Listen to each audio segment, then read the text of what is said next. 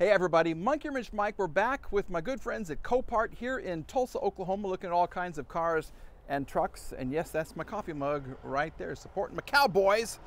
We're out here on a beautiful day. It's going to be in the 70s and it is still February, believe it or not.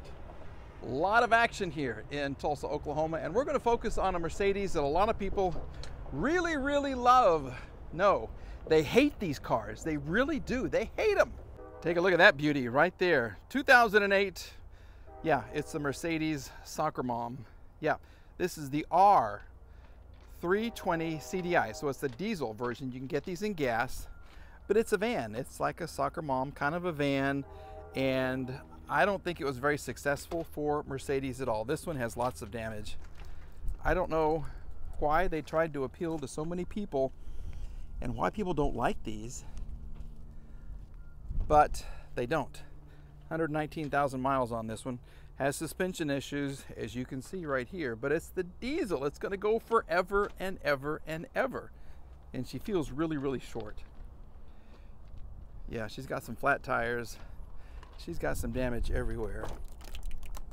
But as you can see, there's a lot of room. Okay, you can take 6 people anywhere they want to go.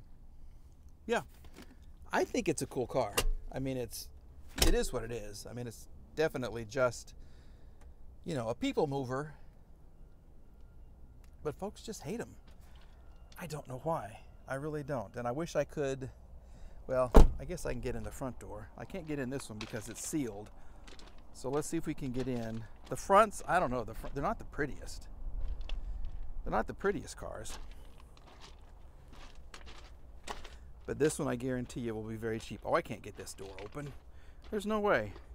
Why did I even choose this car? Yeah, this is open. The window's broken. There is no power. And yeah, someone left the key on. So why did I choose this car? I don't know. To get your opinion, maybe. What do you think about the R-Class? Do you like them? Do you hate them? This, I think, get a couple of doors, some tires, you'd be okay for some of it. It does have some damage right here. And suspension work. Well, what a bummer. What a letdown for a first video. I'm sorry. Did I waste your time? I don't know. They tried to make it sexy with the taillights right there. It is 4MATIC. It'll get you where you want to go in the winter. But this one, yeah, she's too far gone. It's different. That's what I like about them. I like cars that are different. But this one just isn't a candidate for me. So the hunt continues. Here's something I'm really interested in. I don't know why. Just these, I showed you the Cadillac Escalade EXT. This is the Chevrolet version. Avalanche Ultimate LX with a Foose Fade. No, I don't know. This is someone tried. They tried their best. But I don't want to spend too much time on this because I opened the window, opened the door, and I just had to close it back up. So are you ready? We're going to give you a quick peek inside of this, and then we'll shut the door because it's not the most pleasant experience. Are you ready? Here we go. Voila. There's a far in there. Yeah, this is a hot mess. So it smells funky, it looks funky, and I just had to show you what happens when a car burns from the inside out. Woo, what a mess. It's a tale of two convertibles. You got the Mazda versus the Mercedes. What's it gonna be, Mike? Mazda, Mercedes. Mazda, nope, it's the Mercedes. The Mazda has a lot of damage. Okay, yeah, she took a hard hit. This Mercedes looks great from this angle right here, okay? But she did take a bit of a hit back here, but it's not as serious as you may think.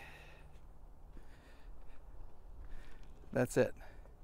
Okay, your wheel is a little crooked and you have some damage right in through here. So you do need to replace this piece right here, which to me looks like a bolt-on. And there may be some damage underneath here into the trunk, which of course is going to affect the movement of the trunk, which of course is going to affect the movement of the top. It all ties together. So maybe it is a lot of work. Maybe it is. Maybe this is way too far gone to be viable, to be fixed. But Who has a Mercedes SLK? Who has a head gasket issue on a Mercedes SLK? Me. Me. Who needs parts like a bumper and maybe an engine for a Mercedes SLK? Me. Me. I do. Yeah, right here. This could be a donor car depending on the price. What's the mileage? I don't know. I have not been in. And this is a 2005. It's the exact same year as the one I have. Oh, and there's power. There's power. Okay. Well, I just got more and more interested. This is all of your junk. Oh my gosh. This is a lot of junk. What is this stuff? Deodorant? I can't even. Ugh. Okay. Well, excuse me. I'm just going to kind of slip in here beside you. Things are happening. Air is on. And here we go. Sounds just like mine. It sounds just like mine. There's a check engine light. Yep, there is a check engine light. Retractable roof in operation. No, it's not. It's kind of stuck. We don't want it to operate. It's not going to because it can't open the trunk. So she starts. She probably drives. And she has lots of parts that I could use for my car. Wrong color. She has half the mileage of my car though. That's the big thing. Which one do I continue with? Do I rebuild this one using parts from the other one? It'd be easier, half the mileage. Or do I go the other way? Do I take parts off of this car and put it on the silver one? Very tempting. And then part out what's left. I could probably make some money. See, now I'm thinking like an entrepreneur. Service C extended by 102 days. Exceeded by 102 days. Oh, well, that took you a while to figure out, didn't it? All right, so the SLK350 lives. Will she come home with me? We'll watch the auction like everybody else, and if the price is right, we're gonna get it. And now for a very well-rounded ending, how about a 2011 Infiniti M37 with all of its swoopy design? Yes, you like these? I think it's a good looking car. I don't normally come to Infinitis when I see them in yards like this. I don't know why. I just don't. It's just not in my wheelhouse. But this is a good looking car. Okay, there's a little scratch right here. She's dirty. I mean, it rained, so we do have some water on the ground. But where's the damage? Why are you here? See, everything is so swoopy and bulgy. See? I like. It's different. It's a big car. It really is a big car, and it kind of comes down right here. So it gives you a big rear end. Baby got back. Yes, she does. And look at this. Talk about swoopy. This is a nice interior here. Oh my gosh, it's a lot bigger than I thought. Yeah. Swoop, swoop. Swoop out in front. Swoop down there. Swoop around here. Everything is curvy. There's nothing that's straight. See how this even comes out right here? All these bulges. This is gorgeous, this wood. How it's kind of darker and then lighter. Is that aging, or was it like that when it was new? That's really pretty. And see the swoop? Whew. Oh my goodness. This is a nice car. This is a very nice car. I don't think we have power though. Come on, come on. Oh, we do. She was barely alive. She was barely. But now okay, here we go. Come on. Warning, no key. No key, you just started. Maybe the key has to go in somewhere. Do I need to insert this? I don't think I should have to insert it anywhere. I don't see where I should insert it. Okay, door open, 112,000 miles. The engine is kind of smoothing out a little bit right here. Oh, I need to spend more time in an Infiniti. it's nicer than just a basic Maxima, you know. This is cool. Door open. Okay, let's open the trunk. Trunk is opening. Oh, you have a rear window. Yeah, okay, this is kind of like... No, these are both heated and cooled. Okay, well that's good. Heated and cooled seats. CD, you got all this. This is a nice little clock. Let's go to... Here we go. Oh, status. There's my status. Look at the map. Here we are. That's where we are right there. Oh, this is nice. Mikey needs to spend a lot more time in this Infiniti. Holy guacamole. Okay, what's that? Here we go. Let's check out the trunk first. She really does sound good. Why is she here? Look how big that trunk is. Wow. Okay. It's a big trunk. Let's kind of see. You got an owner's manual over there. There's your spare. Nice, nice. Okay. Hasn't been used too much. It's a nice green. It's a, not really a sage green, but it's, I don't know. My mother would know. She's an artist. She would know what color exactly would describe this. It's dirty and it needs hood struts. Yep. But listen to how smooth it is. There is no squeak, no rattle. The engine does not move at all.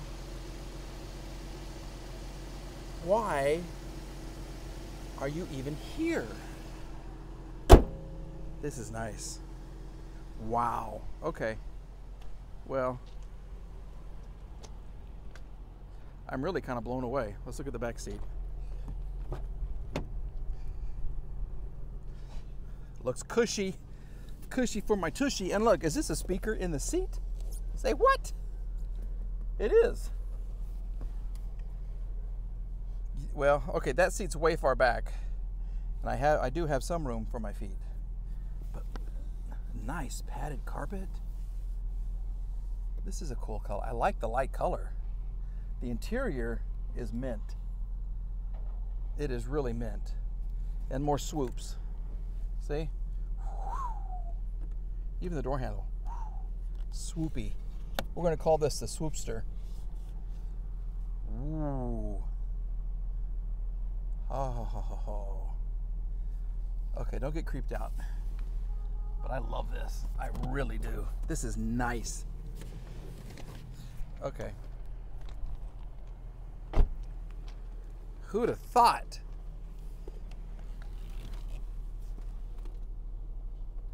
Air is cold. I guarantee all the windows are going to work. Okay, some of the chroming, the little plastic shiny stuff has come off. That's okay. See, of course they work. Go down. There it is. Yep. And finally, over my shoulder. There it is. Why are you here? Thank you for your business. Return for service, 117,000 miles. 112 on the odometer right there.